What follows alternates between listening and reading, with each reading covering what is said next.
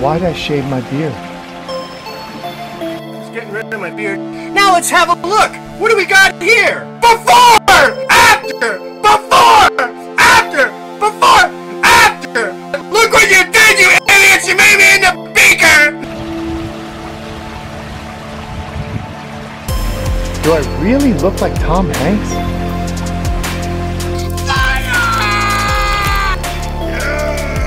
Look what I have created! I have made fire!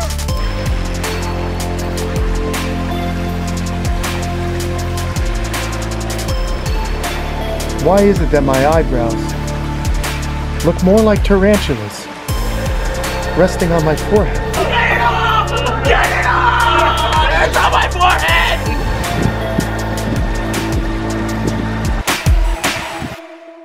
You got questions, we've got answers. Just ask Kenan.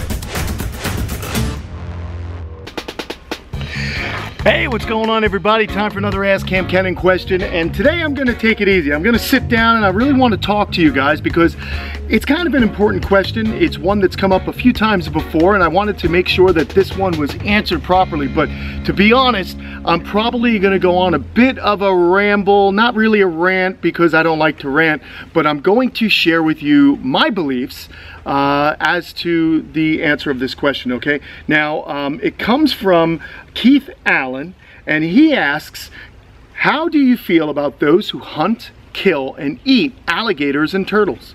I felt confused ever since your Deer Meat for Dinner video. Will you be doing future collaborations with them? FYI, I looked at your analytics from socialblade.com and saw that you lost 428 subscribers after that Deer Meat for Dinner video. Usually you gain about 480 subs per day. I'm sure Deer Meat is a wonderful guy, but does he fit with your message about breeding, conservation, and stewardship? Great question, Keith. I appreciate you going out there and asking me this question. I'm going to answer this in a long ramble, okay? So first question was, how do I feel about those who hunt, kill, and eat alligators and turtles? It's not my favorite thing in the world. It's something that I personally wouldn't do. However, I have eaten alligator. And I used to have this very militant stance when I was very young against eating reptiles. Obviously, I love reptiles. So I was all against it, and I actually made my parents leave a restaurant because I saw frog legs were on the menu. I was about 6 years old, but I whinged and cried and complained, and I actually made them get up and leave the Sea Cove restaurant in Santa Mauritius back in 1982 or 81. It was a long time ago. Now, looking back, you know, and knowing what I know now about living here in Florida and having gone to places like Gatorama that are working alligator farms, I've come to understand that conservation is not just not eating animals. Sometimes it's working with people and hunters, and that in turn can be conservation. I actually was at this alligator farm, Gatorama, about 12 years ago, and we were doing the bull gator roundup, and I was with so many crocodile biologists and zoo people, and basically we stopped working for the day and it was time to eat. And what did they serve? They served alligator. And I remember saying to my friend Flavio Morrissey, I said, man, how can we do this? And he's like, it's because of farms like this that the wild population of alligators has rebounded to the degree that it has. And it really opened my eyes because I had a very myopic view of conservation. And I had a very myopic view of the world. The world's not a perfect place. And like I said, I'm going to ramble a bit, guys, and this is going to go all over the place, this video. The world's not a perfect place.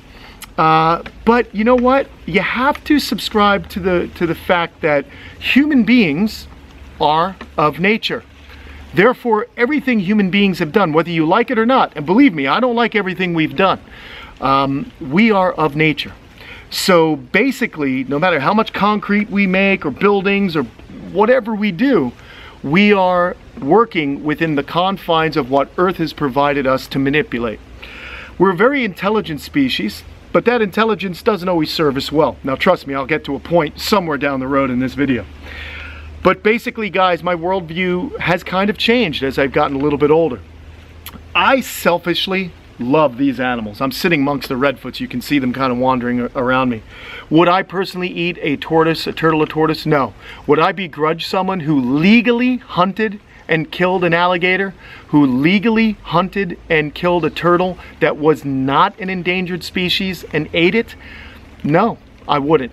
That's the short answer. And the reason being is I believe hunters are conservationists. You know, when we're talking about factory farming, that's tough, man. That's a tough thing for me to get around. And I do eat meat. I am not a vegan. I do have close friends that are vegan, and I respect their position. But I think hunters are the next best thing, because if you are a real hunter, you're paying into your state parks. You're paying into conservation when you buy those permits, when you buy those land use fees. You're actually giving to protecting that space for those animals. The one thing we got to remember also is that nature is not perfect. We're of nature and we're not perfect, and even nature itself is constantly evolving. And it's perfect in the way that it doesn't care. Nature doesn't have the same feelings that human beings possess. Nature just is.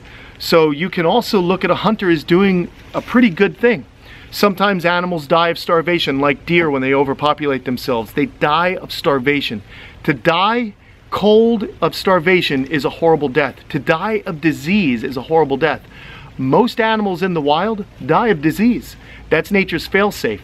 In fact, when a population of animals gets so wild, if starvation doesn't get them, disease does. Nature always has checks and balances.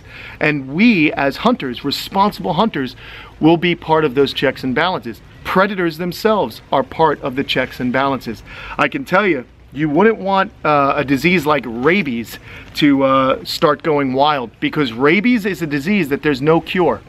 And that is nature's ultimate fail-safe device. When a species does too well, if it's a mammal, rabies can happen and completely decimate that whole population. So it's very important for a legal, sustainable hunt that we are not hunting endangered animals. Personally, I would never condone the hunting of any big game like lions, tigers, elephants, giraffe. I just think, you know, if you're not eating it, why do we need to do that just to kind of show off? But then again, other people have said these animals are old, they're infirm, they're dying. I just personally don't agree with that. But I do agree with people like Rob Arrington from Deer Meat for Dinner. He's a guy that loves to live off the land. He loves the land. I know this man personally. This is a guy that I respect because he's not out there just killing for fun. Does he get enjoyment out of supplying food and being out there in the wild and kind of getting out there and living off the land? I'm sure he does, because that's part of a heritage that many of us have lost. We're disconnected from our food. I really do like him. He's asked me for some turtles for his pond, and I'm going to give them to him. And I joked around with Mr. Arrington, his dad. I said, you better not eat these guys. And they're not. They're going to be pets.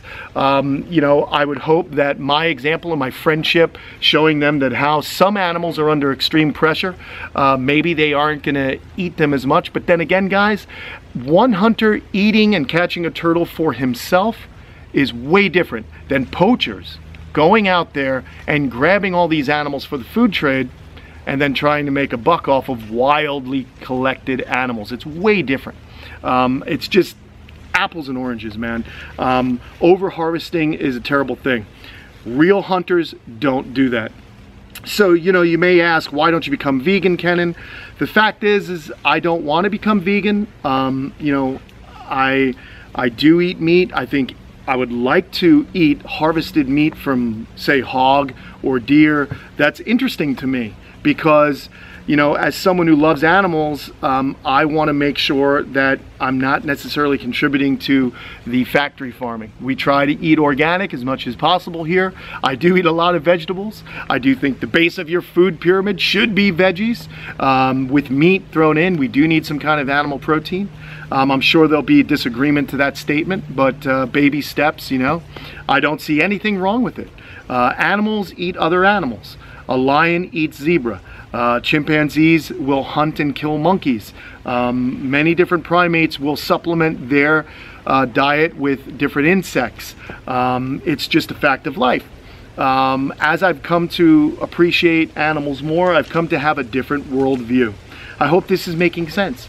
Like I said, I've often said we're very fortunate in the United States and Western civilization. We are extremely fortunate, because if we were living in other places of the world, you really can't decide where your next meal's coming from. You just eat it.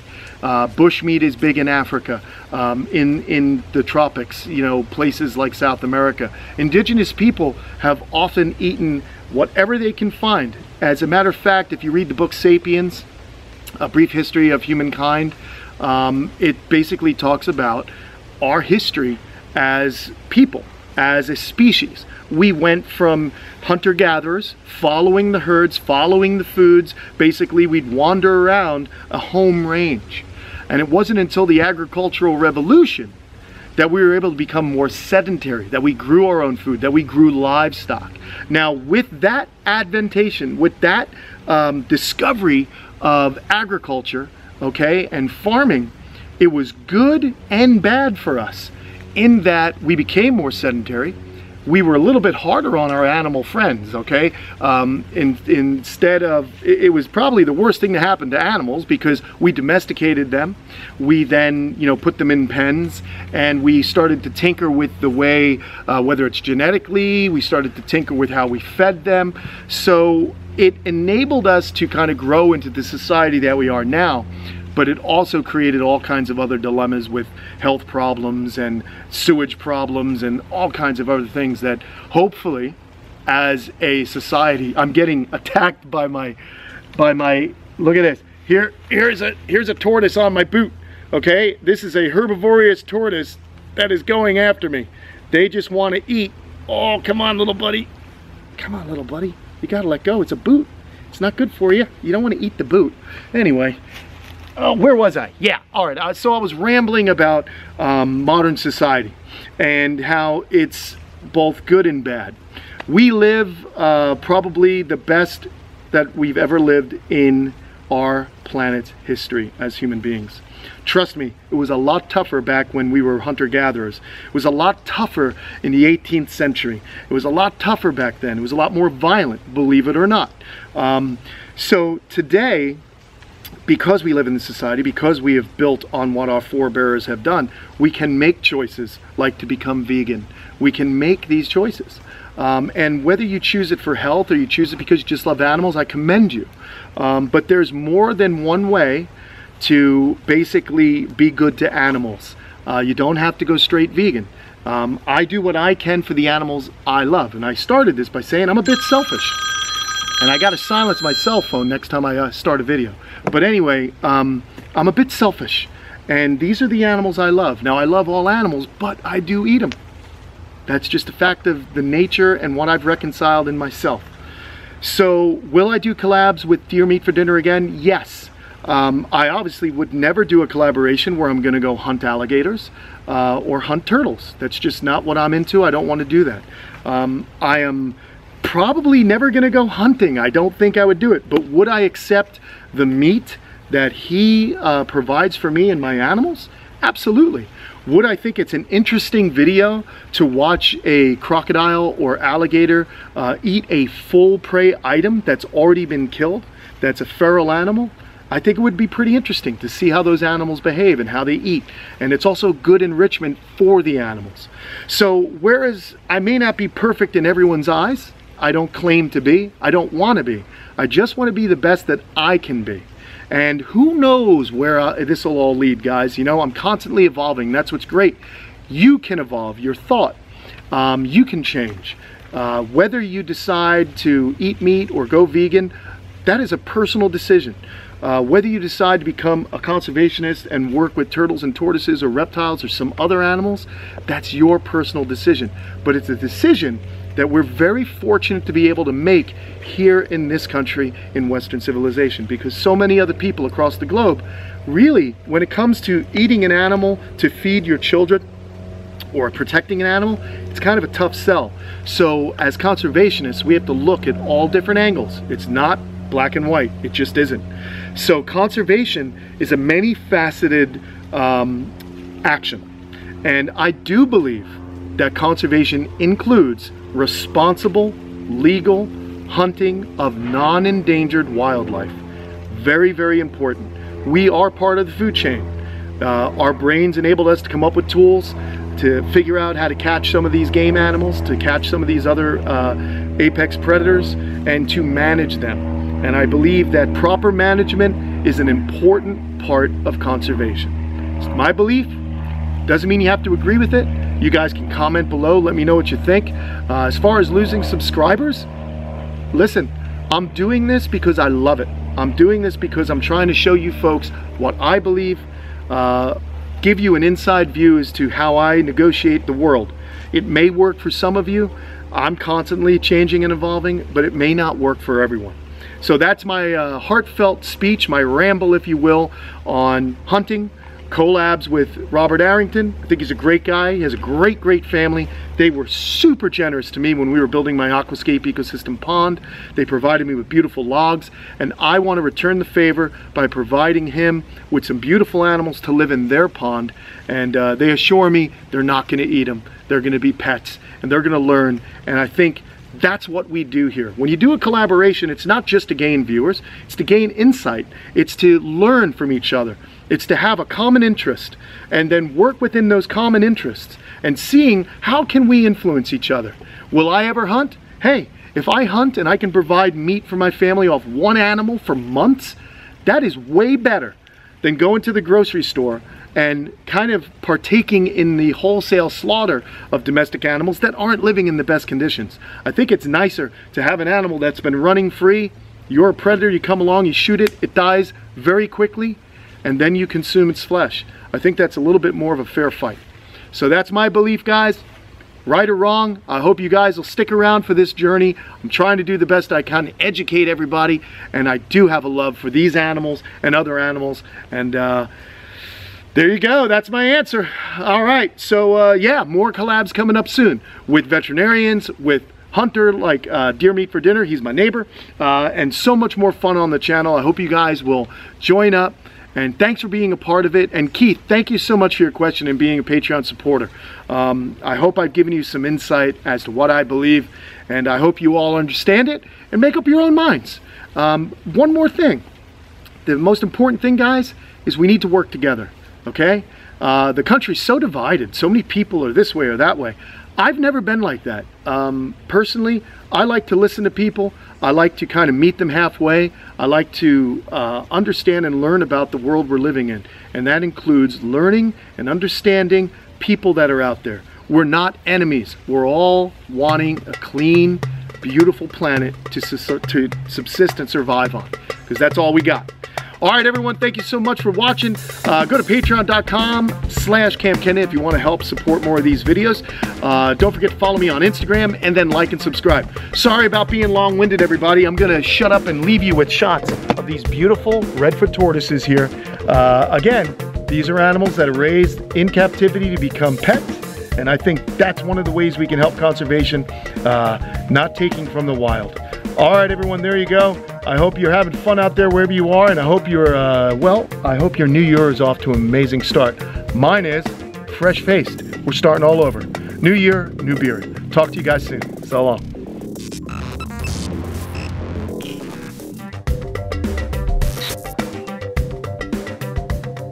By the way, everyone lost YouTube followers that day because they did a purge of phantom accounts across the entire YouTube universe. So I wasn't the only one that lost subs that day.